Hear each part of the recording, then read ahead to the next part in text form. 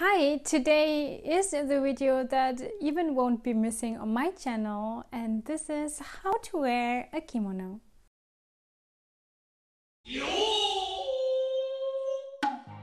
In case you're here for the first time, my name is Matsunaga and I'm a fully trained and certified kimono teacher and stylist living in Kumamoto, Japan. In this video, I'm going to show you how to put on a kimono. And we all know I use a lot of special items. I often have lots of DIYs for those items on my channel here. But today I'm going to show you the most basic way. When you are a total beginner, this is the right video for you. As I often emphasize on my channel, yukata and kimono is something totally different. And also when you put it on, it's slightly different. You can use some of the same tricks, but not all.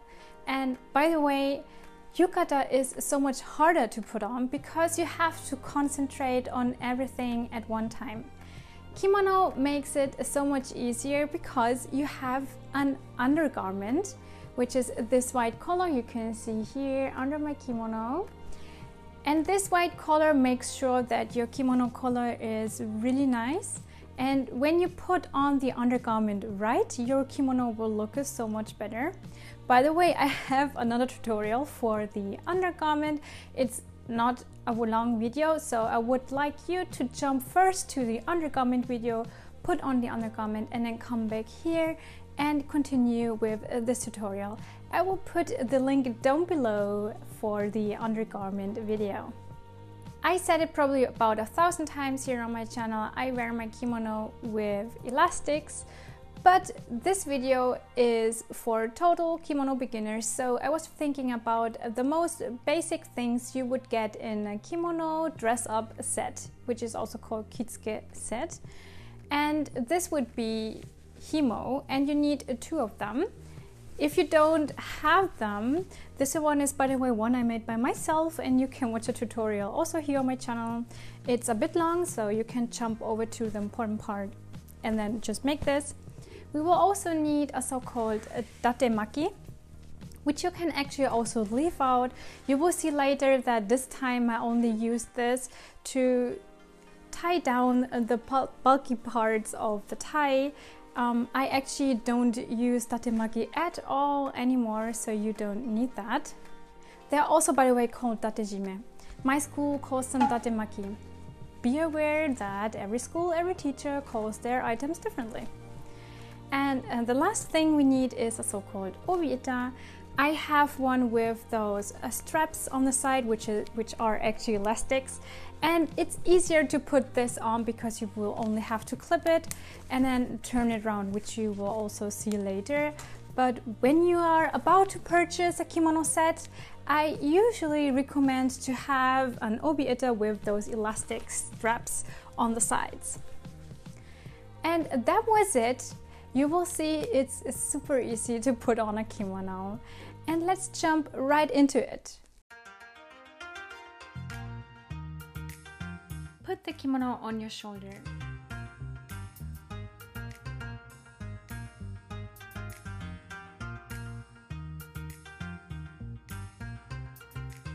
Put your hands through the sleeves. There are 2 openings under your arms. One that is connected to the sleeves and one that is called miyatsuguchi. Don't put your arms through that, it won't help you. Take the end of the nagajuban sleeves, swipe along the shoulder line to make sure to pass into the sleeves properly. Stop in the middle and let the nagajuban sleeve fall. Put your hand through the opening. Hold the kimono sleeve and nagajuban sleeve together. Shake them a little to align them nicely. Put the little folds called kyoeri on the collar together and hold them with your right hand while your left hand reaches out to the center back seam. Pull the kimono with the left hand down and set it back gently onto the nagajuban collar with your right hand. Let both hands hold the kyoeri and slide down until 20 cm or 8 inches from the end of the collar. This is also usually where the collared lining ends. Hold the kimono there and lift it over your hips. Let the kimono slide down until the hem touches the floor.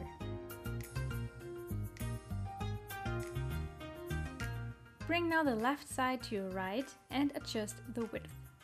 For adjusting the width, open up the kimono again. When you pull with your left hand, the width will become wider.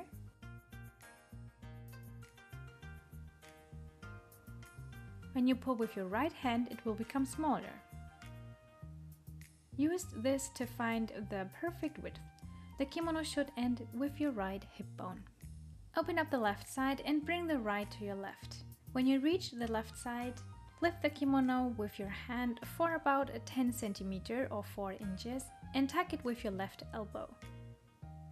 Put your free right hand into the opening under your shoulder, Matsunaga, and pull the kimono gently upwards to remove wrinkles, but don't lift the kimono. Bring the left side to your right and lift it for about 5 cm or 2 inches.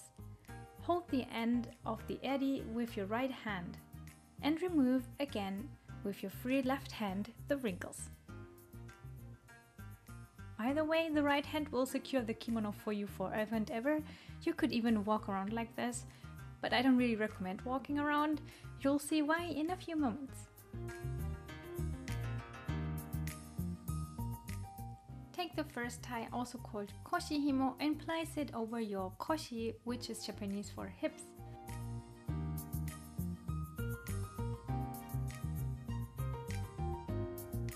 Cross the tie on the back, pull to tighten, and tie a half bow on the front by pulling one end through.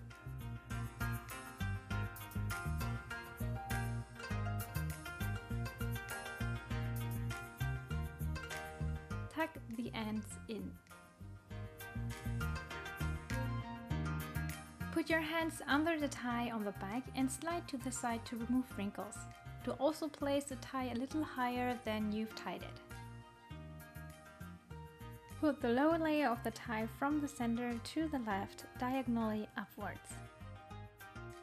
Put now the hands into the Matsunaga and pull the kimono gently down with the edge of your flat hands. Slide to the side and repeat this step until you can slide to the front smoothly. Do also pull down the kimono gently on the front. Put your right hand into the top layer and slide from left to right. Your left hand is still inside. Open up the front skirt of your kimono with the right hand. When the lower layer did fall down, pull it up with your left hand that is holding this layer inside.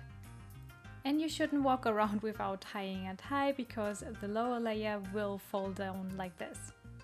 It should be lifted for about 10 cm or 4 inches.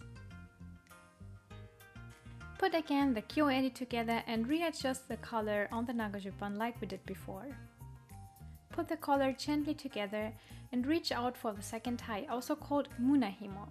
Muna stands for chest, so please place it under your chest inside of the kimono.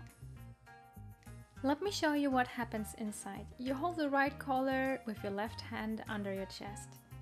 Then you fold up the collar by sliding gently upwards and place it nicely on the nagajuban collar when you slide back down. On the bottom of this inside fabric, you have a lot of leftover fabric you don't need. Fold this from left to right upwards.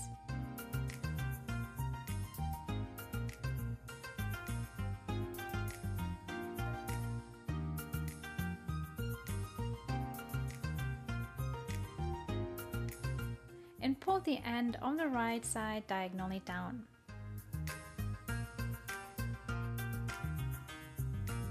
Secure this with the tie by wrapping the right side around your upper waist.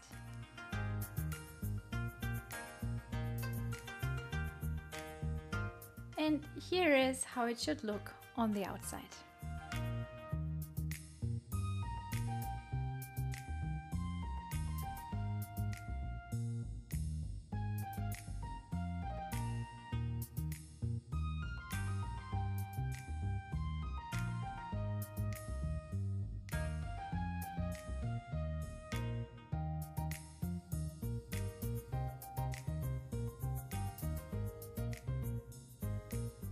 Wrap the tie around your waist, cross it on the back.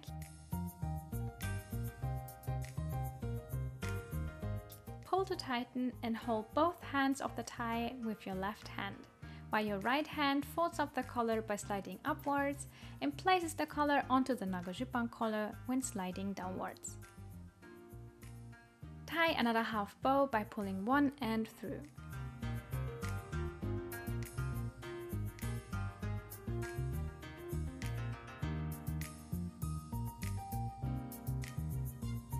Straighten out a little and make sure that the collar on the right has a full width.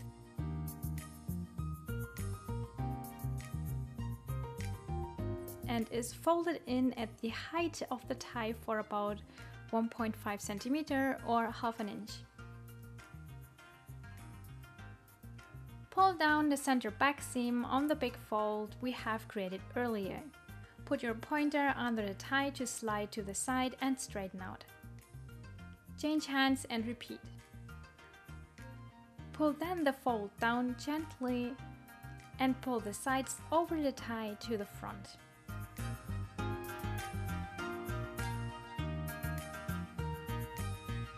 Put the datejime over the second tie, which I totally obviously forgot how to do here, to smoothen out the front. Cross it on the back by pulling the right side diagonally down while wrapping the left side straight to your right. Fold the right side up and pull to tighten.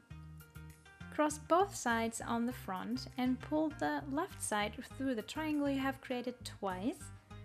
Pull to tighten and make the same knot under the first one. Tuck the ends in. Reach out for the obi-ita.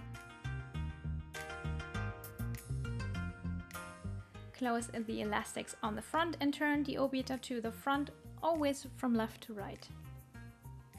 And you are finished.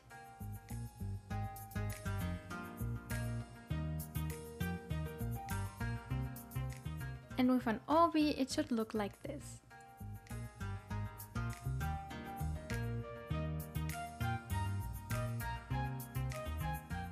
This obi arrangement is very simple but elegant and perfect for kimono and yukata. I put the link for this tutorial in the description box down below.